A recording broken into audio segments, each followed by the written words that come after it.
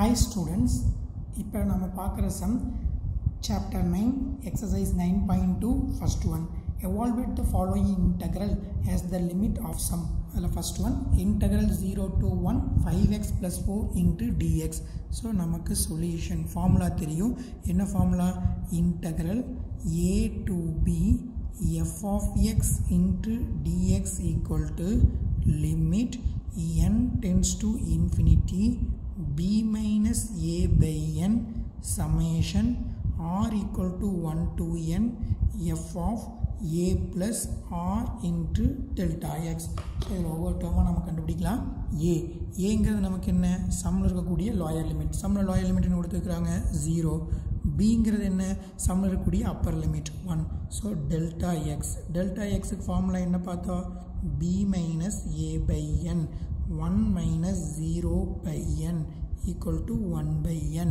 அடுத்து நாம் என்ன கண்டுபிடிக்கலாம்னா f of a plus r into delta x equal to f of a நுடைய value 0 r into delta x 1 by n r into 1 by n r by n that is f of r by n. இது என்ன பண்ணணும்? f of x இருக்கிற x க்கு பதிலாக r by n substitute பண்ணணும். அப்போ substitute பண்ண என்ன கிடைக்கும்? 5 into x க்கு பதிலாக r by n plus 4 that is 5r by n plus 4 f of a plus r into delta x நோட value கண்டுபிடிச்சாச்சு. ஸோ இப்போ லிமிட்டில் சப்ஸ்டியூட் பண்ணலாம். Integral 0 to 1 5x plus 4 into dx ஃபார்முலாவில் சப்ஸ்டியூட் பண்ணுறோம். இப்போ limit n tends to infinity b minus a by n நோட value என்ன? 1 by n summation r equal to 1 to n இதோட value 5r by n plus 4. Okay, இப்போது summation ஒவ்வொரு டேர்முக்கு தனித்தனியாக உள்ளே கொண்டு போவோம். அப்போ என்ன கிடைக்கும்?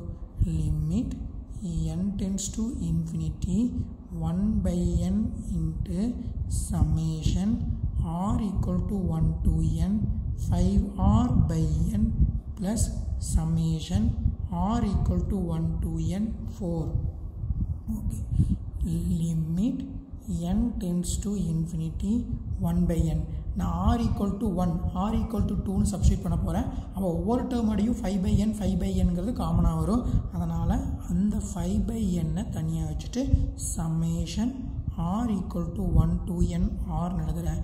ஸோ 4 இங்கே இருக்கிறது எல்லாமே கான்ஸ்டன்ட் டேர்ம். அப்போது கான்ஸ்டன்ட் டேர்ம் எத்தனை டைம் ஆட் பண்ணணும்? n டைம்ஸ் ஆட் பண்ணணும். அது எதுக்கு ஈக்குவல்னா n டைம் இன்ட்டு பண்ணுறதுக்காக ஈக்குவல் 4nக்கு ஈக்குவல்.